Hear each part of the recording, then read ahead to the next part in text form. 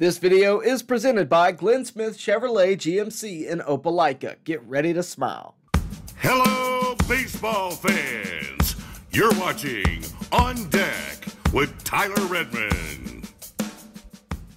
We are joined by none other than Darrel Chaney. Darrel, a friend of the program. He's been with us many times, always sharing great baseball stories. Darrel, I wanted to talk to you, obviously, just about the memory of Pete Rose and what he meant to you as a teammate and a friend later in life.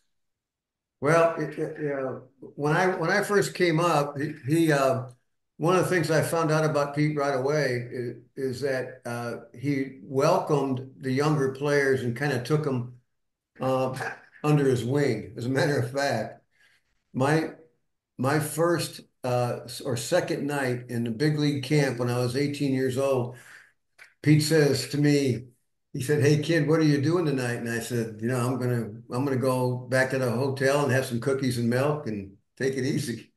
He says, "No, you're going with me tonight." I said, "Where are we going?" He said, "We're going to the dog track." So I didn't know he had a problem back then. He may not have had one then, but he took me to the dog track his first time. But he welcomed the younger players, took them under his wing, and I remember that about him. And a lot of folks don't know because when you follow a guy like Pete, as great a hitter as he was, and leader as he was, and then he's going to be known for all that great baseball, for all that gambling. Um, he was a real kind-hearted guy to me. I remember one day. In 1972, Pete and Carolyn, his first wife, had a cookout for all of us at his house. And he said to me and Bill Plummer, our backup catcher, who just passed away, and Hal McRae, our outfielder, who had a pretty good career, says, "Hey, you guys, come with me a minute." So we followed him into his walk-in closet, huge walk-in closet, and he had a rambling ranch home back then in Cincinnati, on the west side of town. And he had all these suits hanging in his closet, and they weren't tailored. They were just brand new suits. And he picked out three. Said, "Here, Darrel, here's three for you. Here's three for you, Bill. Here's three for you, Hal." And we weren't making any money back then. I don't know where he got the suits. They weren't even tailored yet, so it was pretty easy for me. Free suits. I'll pay for the tailoring. I wore those suits until I left Cincinnati. I wore them for 7 years on the road. Matter of fact, one of them I even handed down to my dad before my dad passed away. So I remember things like that about Pete as much as I do, 4,156, whatever he's got, 4,256 hits. Um, outside of outside of that kindness and so forth, I tell people all the time, if I was starting a Major League Baseball club today, I'd go out and if I could get me 25, 26 Pete Roses, I could win a world championship the first year. Because as I watched him, the years I was there, and many guys could probably tell you this, but he saw many guys like me come and go in Cincinnati. But from the time he walked in, I don't care what he was doing before he got to the park, but from the time he walked into that clubhouse door, and the way he got himself ready, I'm talking about taking off his street clothes and putting his uniform on and starting to talk baseball. From the time he walked into that door until the game was over, all he did was want to win that game. And he wanted to prepare himself and his teammates to win that game. So we didn't have a named captain or a C on his jersey back in those days, but a lot of us guys called him captain. And a lot of people call him Charlie Hustle, but the guys that played with him, I called him captain all the time. And he called me Norton all the time. So I'm going to miss him. He didn't look good last week when I saw him signing autographs in Franklin, Tennessee. And I talked to Doug Flynn last night. Doug Flynn was as close to Pete after the career as anybody. And it's just a sad day. I watched the last interview that he had done. I just saw that on Facebook where he said that he hoped that baseball would reinstate him before he died. And It's really unfortunate that that didn't happen. Darrel, me and you have talked about Pete. I feel like every time we talk about your career, he's just a name that kind of naturally comes up in conversation. How could it not? And you alluded to a little bit of the controversial side following his playing career, but there was nothing controversial at all about the way he played the game. And I went and watched, actually, you brought up Doug Flynn. I watched my interview with Doug Flynn earlier today where he talked about Pete, and he spoke about how he had changed his mind about the Hall of Fame case and the reinstatement, all of that. In large part due to Major League Baseball's shift on the perspective of gambling. I think now I've changed my mind. Now I used to think, all right, what he did, he doesn't belong in the Hall of Fame. But since baseball now has adopted the bet on every single pitch, every action that goes on in the game, if that's the way they're going to play it, then Pete Rose ought to go in the Hall of Fame. But if you could just speak on how you feel about where we are now. Of course, he was given a lifetime ban. We all know that. But his lifetime, it's past. You know, is the door open or should it be, in your opinion? Oh, it should be. He should be in anyway. Uh, but I'll tell you what, when we all found out the truth, a lot of us had suspected as years went by. Doug and I can tell you some pretty good stories of the fantasy camp we were running with Pete involved in it. But just during the investigation of Pete back in the late 80s, um, when it first came down, he was banned from the game. I agreed with it because one of the things that is requirements for becoming a Hall of Famer. Not only you got to be a great player, but you got to. It says you must uphold the honesty and integrity of the game of baseball. Well, Pete failed at that, and a lot of us guys were mad at him. Johnny Bench was probably more vocal about that than anybody. But Johnny's changed his mind too. And here's the way I guess until Pete's book came out, when he admitted it in the book, I think to help sell books. But he admitted it finally 15 years after the ban, and now it's been another 35 years since then. And you're right with baseball, Major League Baseball, with the stance they have now on gambling, and so on the screen they put the lines out there every day. I've forgiven Pete, and we are supposed to be a forgiving people. And asterisk by his name, I don't care. God Almighty, he was one of the greatest players that ever lived. He was one of the toughest players that ever lived, one of the greatest leaders that ever lived. His on the field accomplishments cannot deny him being in the Hall of Fame. And when he committed the sin of betting against his own team and then finally admitting it, the biggest pain was felt by him and his family. And I know that pain carried with him until he died, and I know his family still in that pain. But I think a lot of people have forgiven Pete over the years. A lot of people forgave him right off the bat and wanted him to go in the Hall of Fame. But he belongs in there. He should have been in there before he passed. Is he going to go in now? Here's my thought on that. As long as Robert Manfred is the commissioner, I say they won't put him in. And what's happened is from the Giamatti day of the ban to Selig and all the commissioners since, they've just handed down this ban on Pete. And every time Pete applies for reinstatement, he gets rejected. Well, Manfred's done that since he took over. And Pete's had a couple of other requests in, like I think once a year, and he's rejected them. So if Manfred puts him in now after he's passed, good. But shame on Manfred for waiting to do that. Just shame on him for waiting to do that. I'm not a Robert Manfred fan. He's changed the game too much. He's changed the game from the way Pete Rose played it. He sure has, hasn't he? Absolutely. And I think a lot of baseball fans, more than likely, and I know they do, agree with you there. But when you think about this, with Pete every year trying to be reinstated, what does it say about a guy who admits his fault every year, tries to come back to the sport that gave him the fame, gave him the notoriety, but also never bashes the sport? He made a conscious effort. Every interview he ever did, every time there was a microphone in front of him, he never bashed the game. Darrel, a lot of times when I talk to old timers, there is a tendency to not like the current product. Pete never really did that. He was always a great ambassador for the game, and no matter what form it came, he would disagree with things, but he would always say baseball is still the best sport ever. And he was just a great ambassador. What does it say about a guy who has been ousted, has been really a pariah since he, of course, got banned?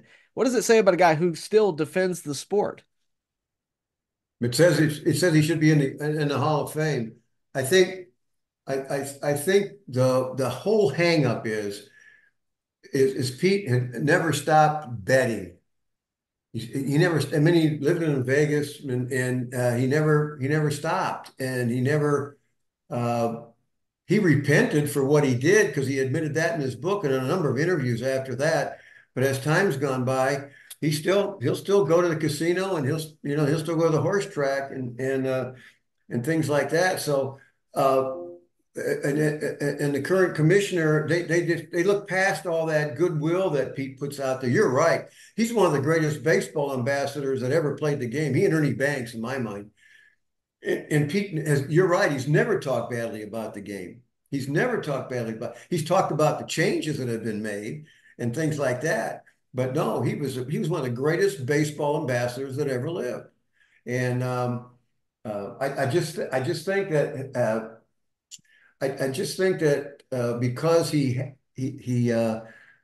didn't go to a rehab program or get clean from gambling and all that, even though he may just be casually betting nowadays, that didn't sit right with baseball, and that's what has kept him out. Glenn Smith Chevrolet GMC offers popular full-size trucks with a legacy of strength and durability. Side by side, the new Chevrolet Silverado and GMC Sierra 1500s, discounted up to $13,000 off. Or big, heavy-duty Chevy and GMC 2500s, discounted up to $8,000 off. Rugged durability, powerful engines, and advanced technology. Choose your perfect truck today at Glenn Smith Chevrolet GMC in Opelika. Get ready to smile. Well, I hope one day, if nothing else, he will find his rightful place with a plaque in Cooperstown. But Darrel, I wanted to focus on the man, not the accolades, not the Hall of Fame case and all of the things that go with that. I want to talk about your relationship with him. I know you got stories. Every time I ask you for a story, you seem to come up with a new one. I've heard a few of them over the years. But when you think of Pete Rose, what is a story that comes to mind for you? He had this knack. He was a funny guy. He had this knack. I mean, the first couple of years I was in big league camp before I got to the big leagues, he would always yell, "Hey, Chaney, come over here, come over here, and bring a bat." I'm thinking, all right, he's going to show me a couple of hitting tips here. Yeah, I'd come up to him and he'd say, "Knock this dirt out of my spikes, will you?" He'd always say, "Never lose your glove, never lose your glove." He was quite the comedic kind of guy, he was he was a competitor to no end, and he had fun while he was doing it. I can remember the times when he had to make uh, changes to positions that he was playing. Not all of them were his choices. He was a five-time All-Star. I mean, excuse me. He was an All-Star at five different positions during his career.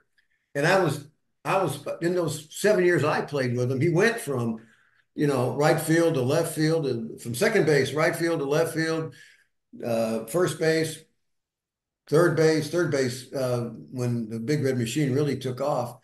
And the way he approached those moments was really inspiring to me. In 1975, 75, when he took over third base full time, we were trying to figure out who to play at third base. And I was kind of hoping it'd be me, you know.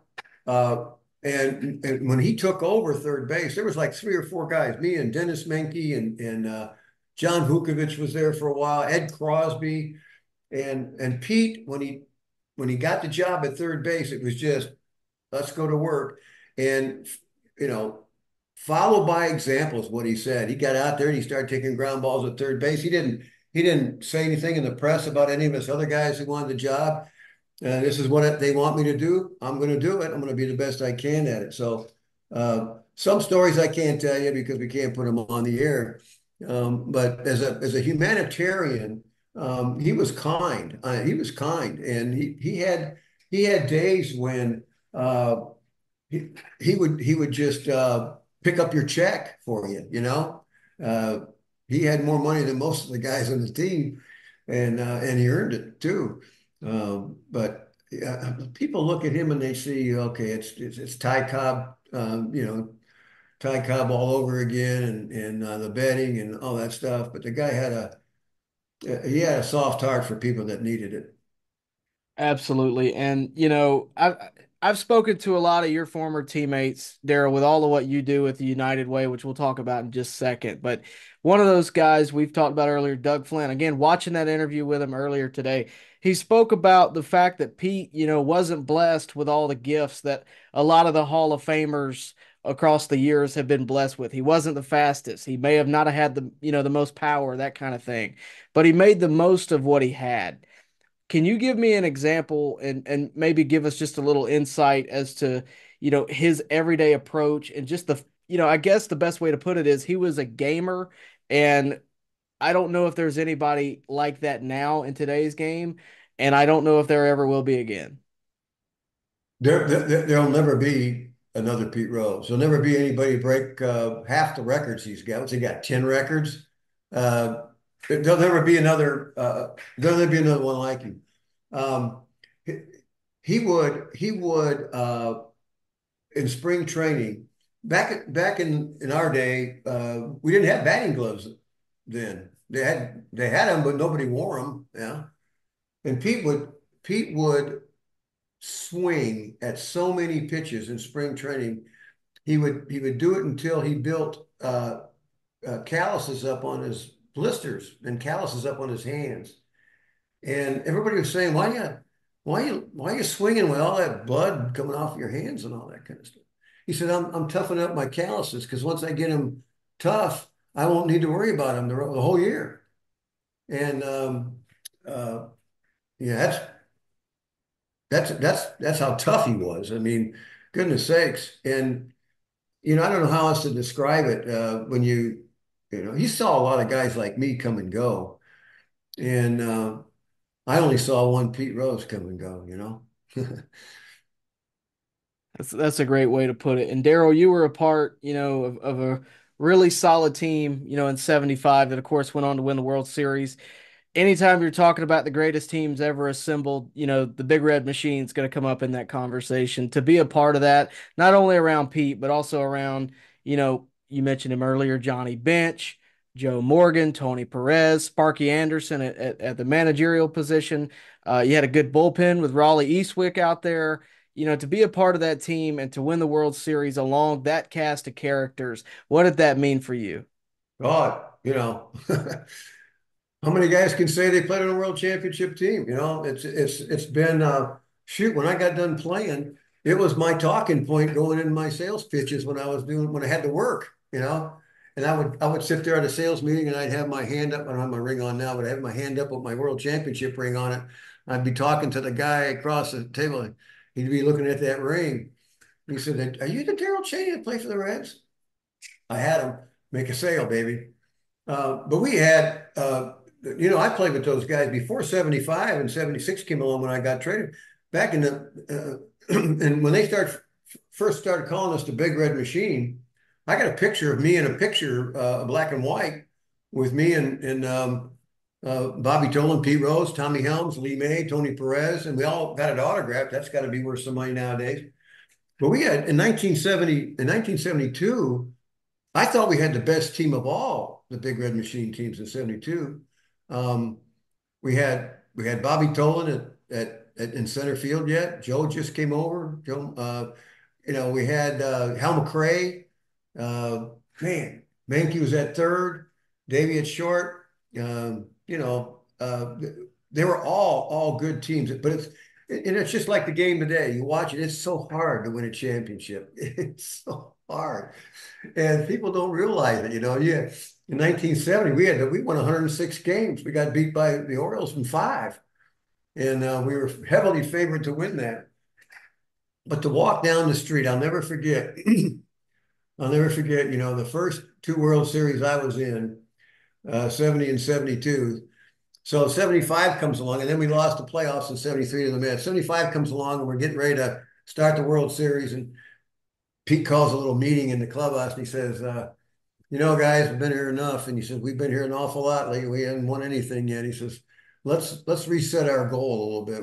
Let's win this thing for once. And if they didn't win, we didn't win in 75. No telling what would have happened in 76. But you kind of seal your legacy for those other three World Series you were in playoffs. Pete says, let's reset our goals and go out and win this thing. And when we drove in those convertible cars downtown Cincinnati. Cincinnati is downtown has a lot of high rises together. It's kind of like New York, but smaller. And our parade route took us from the ballpark into downtown and around what they call the square there in Cincinnati. And people hanging out the windows and throwing confetti and all that kind of stuff. And just knowing that you're riding in that car, this goes to your question earlier, riding in that car, and people say, "Look, there goes Darrel Chaney. He's a member of the 1975 World Champion Cincinnati Reds," and that's nice to have on your resume. Glenn Smith Chevrolet GMC presents a fantastic lineup of popular full-size SUVs and mid-size trucks. Compare side by side. Take your choice from new Chevrolet Tahoes and GMC Yukons, discounted up to $7,000 off. Or Chevy Colorado and GMC Canyons, discounted up to $5,000 off. Experience unmatched durability, powerful engines, and advanced technology. Choose your perfect vehicle today at Glenn Smith Chevrolet GMC in Opelika. Get ready to smile. Darrel, I run a Braves channel, that's what I do every day. You will rarely ever see me in a jersey with another team on it. But there are certain players that just stick out for me. Pete Rose was one of those players, and I don't think there will ever be another one. And with that, I don't think there's ever going to be a player that will represent a city like Pete Rose did, being from there and playing the way he did. I know baseball had its opinions about Pete. I know even Cincinnati had its opinions about Pete. But what does it say, about the fan base there in Cincinnati that Pete Rose, even through all the controversy, is still cherished and still a valued member of that team and valued member of their history? Here's what I think is going to happen. If you remember, or maybe you don't, when he got in all this gambling trouble, the street along Riverfront Stadium was called Pete Rose Way. And he took that sign down. He put it up Joe Nuxall Way. I'm thinking the fan base in Cincinnati loved him so much that now that he's passed, there'll be another Pete Rose Street, Pete Rose Way, dedicated to his memory. I just feel it. You're right. He is of all the guys that I played with, and there's some great ball players. Being from Cincinnati, Ronnie Oster was from Cincinnati, but Pete Rose was from Cincinnati, and there's millions of guys that grew up 10 years younger than me, 15 years younger than me and Pete, and that they grew up with us. They grew up with Pete. They tuned the radio on to hear what Pete was doing. They turned the television on to hear what Pete was doing. They loved Pete Rose, and Pete Rose loved that city. So my prediction right here is that there'll be another street named for Pete Rose in the not too distant future. I hope that happens. I hope there's a Hall of Fame plaque on the way sooner rather than later. I have doubts about it, but I still hold out hope. I wish that it had been done prior to today, just because I think the speech would have been much better. But all in all, I think that guy deserves to be in the Hall of Fame. He has made every possible attempt to right the ship, and he will certainly be missed in the circle of baseball. We've lost a lot of greats in recent years, and today is no different. Darrel, before you go, I always want to open up the mic. You do great work up there in Helen, Georgia for the United Way of White County every year, celebrity golf tournament, but you raise money all year long. If you could just tell our viewers about that, what all you guys do, and what all it helps. Well, thanks. Thanks for the opportunity. Yeah, this will be the 24th year that this tournament has been in place, and I think it'll be the fifth year that it's had my name on it. All the benefits, every dollar, every penny of every dollar stays in White County, Georgia, which is one of, if not the poorest county in the state. I still think that's where it's ranked. We have 16 different agencies, give or take one or two a year, that apply for benefits from United Way, and all the money is distributed to those organizations based on their need. They apply for the money, and I've been to the allocation meetings, and it's a heartfelt thing to see an administrator of battered women come in and get a check, and the administrator is volunteering to do the work, and the money is just so much needed. So it's very gratifying. So all the money stays in United Way, White County. Next year's tournament is going to be on the 14th and 15th of April. We run it usually every year. It starts the Monday after the Masters. And that'll be the case next year. So and we have former football players, former baseball players, former broadcasters. We got to get you to start playing in it now that you're a TV star. I gotta get my game up, Darrel. Hold on. I gotta give me a couple years. No, you don't need a game. Most of the guys playing this don't have a game. I mean, it's just so much fun for such a great cause. And it's a 2-day event. It'll be on Monday and Tuesday, the 14th and 15th of April. You can go to find out all about it at www.unitedwaywhitecounty.org. Unitedwaywhitecounty.org. And when you get on that website, you'll see all kinds of interviews. You'll see some of your stuff on there, and you'll see some interviews we did when Bobby Cox was able to play, Phil, of course, Necro, and over the years we've had some really, really famous guys play, and we've had some really guys that are kind of like me, non-marquee guys but they just want to help this great cause. So my heart's still in it, and we're going to kick away and do it again on the. And you've got a young man there in Columbus that's going to help us out with some younger players, because everybody's getting older, right? We got to get some younger players. I enjoy going every year, Darrel. It's one of my favorite things that I get to do. Just sit around, hang around with some old ball players, hear some great stories. Even if I've heard them before, I always love to hear them again. Darrel, you're one of my favorite people to talk to. I really appreciate you taking the time to remember Pete Rose today. Of course, he will be missed. 83 years old. Pete Rose passing away yesterday. And again, one of the greats. We've lost many over the years, and we lose another one yesterday. But again, Pete Rose will be remembered. Hopefully, one day he will make it into the Baseball Hall of Fame. But either way, he will be remembered by fans of baseball forever. He will. Amen. Well, he was always greedy.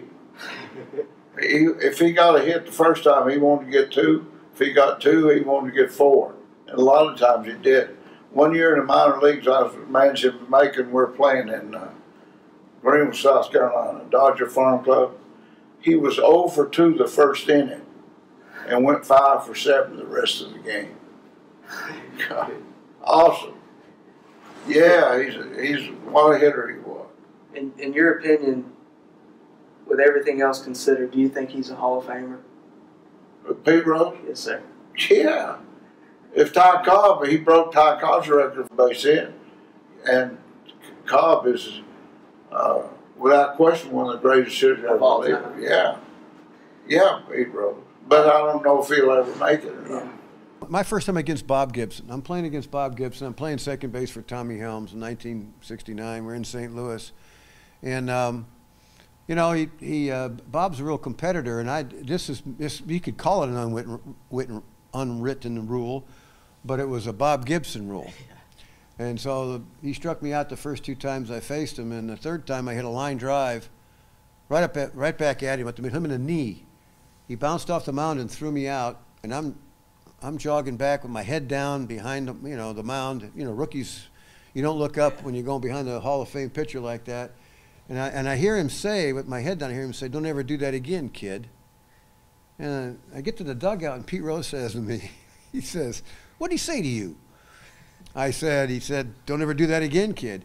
And Pete gets up on the top of the dugout steps and starts screaming at Gibson, "Gibson, you ain't got nothing." And, he didn't say that, but "You ain't got nothing, leave the kid alone," and all that kind of stuff. I'm thinking, wait a minute, Pete, I got maybe one more swing at this guy.